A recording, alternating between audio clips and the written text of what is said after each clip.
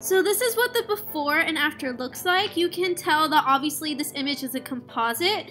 So I took the picture of myself in my apartment and I placed a tripod a little bit below eye level. And then I faced the suitcase in different directions and took about 4 or 5 different pictures that I ended up using in the main image. I'm learning a lot from other photographers just how important it is to create expansions in your photographs.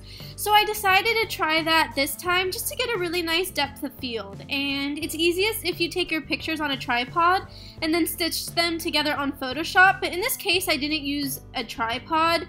But to expand your photo, you go to Image, then Canvas Size, and that's how you get the white spaces around your image. Creating expansions is basically the same thing as creating a panoramic photo. So in this case, I used 3 photos that I'm stitching together for the background image.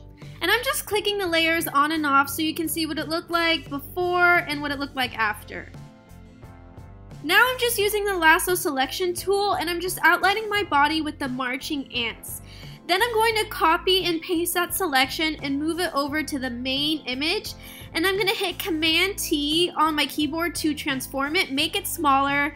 And I'm just going to go in with a hard paintbrush and just paint away where I don't want the selection to appear. To add a little bit of extra detail, I took a few pictures where I'm flipping my skirt for the camera. So I'm just going to copy and paste that selection onto the main image. I'm going to use a warp tool to make it bigger and stretch it out.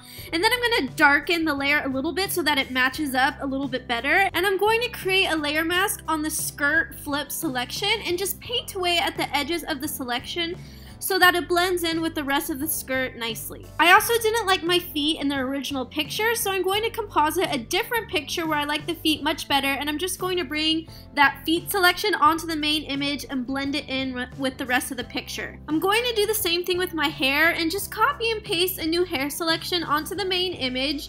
Use curves to match up the tones. Then I'm going to redefine the edge and check the Smart Radius box to cut out a perfect hair selection. And feel free to take a screenshot of my settings here because it really shows how to make a perfect hair selection. And you can see that I took pictures of the suitcases here at different angles, and I'm just going to make selections of each suitcase and I'm going to bring those selections onto the main image.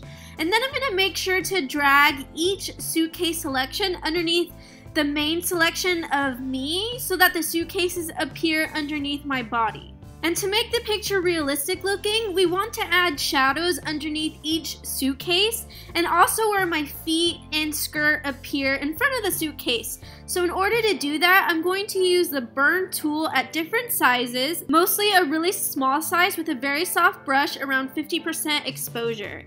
And make sure to create a background copy layer when adding in the shadows so you can create a layer mask and erase away at any unwanted changes later. Unfortunately, my screen recording actually got interrupted in the middle of the Photoshop process, so I lost the rest of the recording, but the only other changes I made was adding a small Gaussian blur effect at the bottom of the image to add a more depth of field.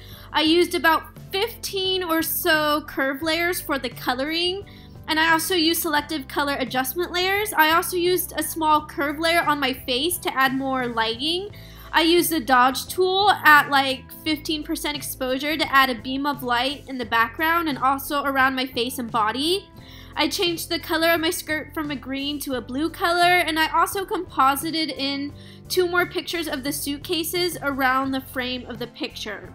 I also added several layers of noise reduction to my skin to give a more painterly effect, and I used only 1 texture. I really hope that by showing you my editing process, I'm able to help you learn. I'm also learning as I go along, so it's great that we can learn together. Make sure to give this video a thumbs up and subscribe to my channel, and I can't wait to make for you another tutorial.